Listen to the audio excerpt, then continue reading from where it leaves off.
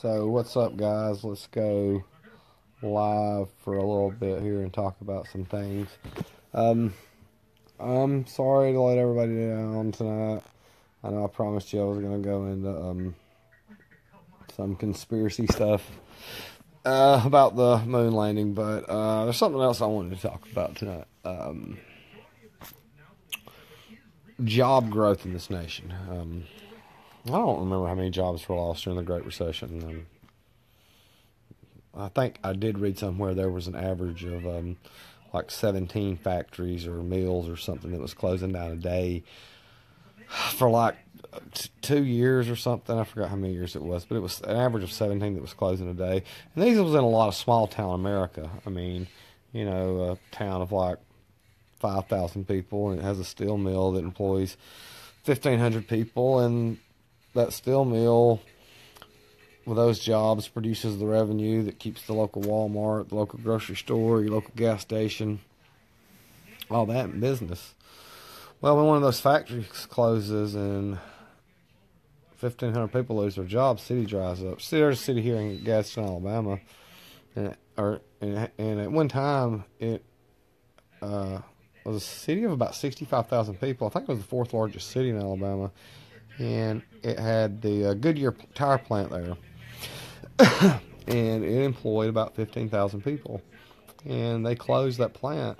And I think now they've reopened some of it, but it's they only employ like 1,500 people. And Gadsden's went from a city of 65,000 to 29,000. It used to have like 5 6A schools. Now it's got like 1 5A. That's it. But anyway, so I want to talk. So during the Great Recession, we lost millions of jobs. Now, during the Obama administration, jobs came back. And when he left office, we was right at full employment. I think it's dropped a little bit more since Trump's been in there. But, we're back at full employment. But the problem is I read about these jobs, and right now I think the president is claiming to create 1.65 million jobs. Somebody else put the estimate at 1.1 million, and somebody pointed out that I think the last year of the Obama administration there were 2 million jobs created. But where are these jobs at, and how much are they paying? I read that Obama brought these jobs back, but they're also paying 23% less. People are making 23% less than what they were in 2009.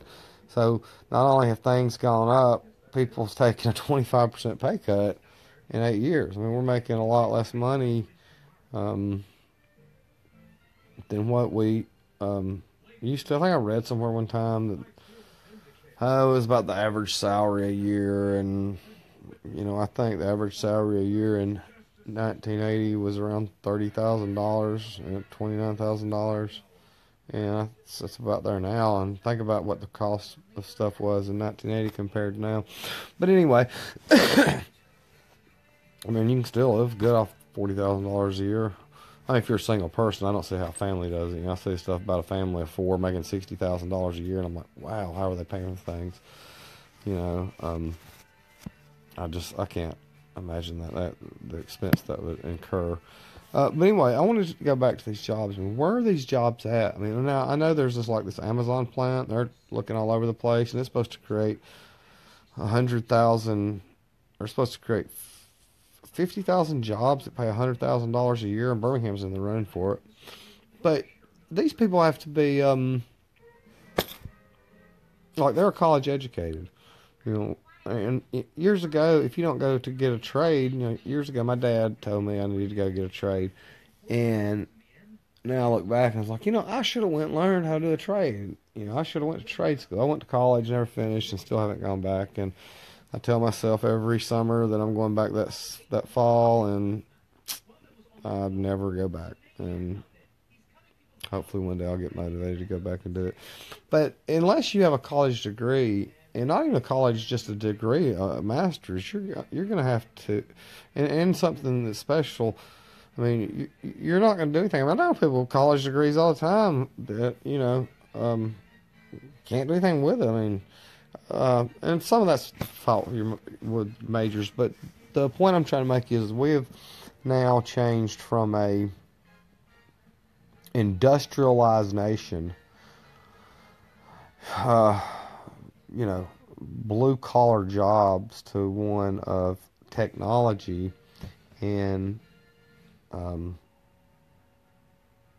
technology and being of higher, you know, having to have a degree from higher learning. And, you know, some people don't want to go to college. Some people just want to go work. I mean, you know, uh, and unfortunately, we don't have those jobs. And President Trump's promised reindustrialization of America, you know, would stop the bleeding with it by lowering the corporate tax rate. You know, you think it's at 35%. So these guys are paying 35% in taxes on the dollar before you ever even sold anything. I mean, that's ridiculous. No wonder they're shutting the plants down and going to Mexico and um, or or Asia and paying somebody 25 cents an hour. I mean, it's just, you know, you either pay somebody 26, 27 bucks here an hour and pay a 35% tax, or shut it down and go overseas and pay somebody 20 cents an hour, and you know you're making a lot more money on it, and then you're still paying the workers here only $8 an hour. It's just, you know, but until I don't know why we can't get back to that, because I drive around here and I see Birmingham, and I see all these, you know, closed down buildings and factories that were heavy steel industry, and they're all gone. And Birmingham was called the Pittsburgh of the South because it had the four major things to create steel. What is it? It's iron, ore, coal, and metal, or it's something like that. But it had all. But Birmingham was a heavy steel industry. And we've still just got a few steel and coal jobs, but nothing like we did. And you know, I don't know if there's a way to ever bring those jobs back. But if we don't bring back some type of jobs for guys who don't want to go to college, don't go to trade school, that make good. You know, a lot of these auto plants, you know, I mean, God, look what's happened to our auto industry here now. I mean, the Obama administration claimed they saved it with, or was it Bush? Bush bailed out the banks. Obama bailed out the auto industry, yeah. And, yeah, that's right. And, you know, they say they bailed it out, but God, go look at Detroit. You know, look what they're look what I mean. Look, that city's lost like, I think like 65% of its population. I mean, none of the jobs are there anymore. I was reading this man, everybody in the 60s. He was retired and stuff. Oh, he could, you know, when he was coming up, he could be at one job, get mad, walk across the street, fill an application, be working at one the next day. And he said his son tries to do that, and he says, you know, it's just not there. And they're not coming back. So that's what I don't think there's any way to fix it. But what's going to continue to happen is there's going to be a greater divide between the rich and the poor as a result of losing these blue collar jobs, because that was your middle class, and now the middle class is beginning to wither away. And if anybody who's ever studied any of it, in communism, Marx said that when the middle class withers away, there will be the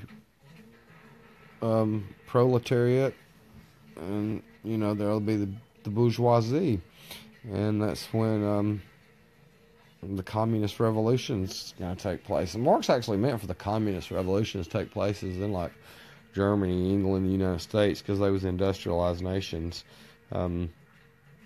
He never meant for it to take place in Russia or, you know, China or any of those places, because they were peasant nations. That's why Leninism was adopted. You know, it was trying to apply the principles that was meant for a communist or for industrialization into one that was meant for you know, peasants, and that's why it just never failed. And I'm not sitting there advocating communism by no means. Please don't think that. Nor am I a communist. I'm a capitalist. But there's a way to look at that too.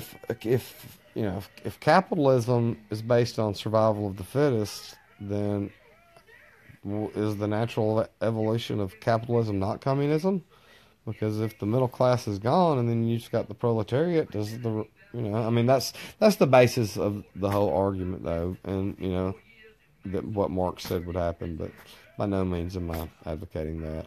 I just hope we can find a way to get back some jobs in this country for people, that pay a decent wage. And, like Trump's wanting to hit nations with a 35% tax that build their, that produce their goods outside the United States and sell it back here. And, just speaking to blue-collar voters, and, hopefully we can get those jobs back, or at least make an attempt to do something. I mean, we need a minimum wage increase. We haven't had a minimum wage increase in this country since 2007. People are making $7.25 an hour. You can't even buy a combo meal for that, for an hour's work. You think about working like 40 hours at $7.25 an hour. It's just horrible. But anyway, that was just what I want to talk about tonight, with job loss and where are these jobs at. And, the jobs they're creating are $8 an hour jobs. They're not good paying jobs. That was the whole point of the video. The jobs that we lost and the ones we've created are $8, $9 an hour paying jobs. And, we lost a substantial amount of our wealth during that. And, so it's not like they're bringing back high paying jobs, not, or under Obama or Trump. These are not huge paying jobs. And then a lot of union workers had to take pay cuts too. I know the coal miners did, and pretty sure the steel industry did too, and those car manufacturers. But anyway, just kind of a vent and lesson 2 tonight on jobs and jobs created in this country and what really happened during the Great Recession and how things are headed. But anyway, hope everybody had a wonderful day. Thanks for watching, and we'll be back soon.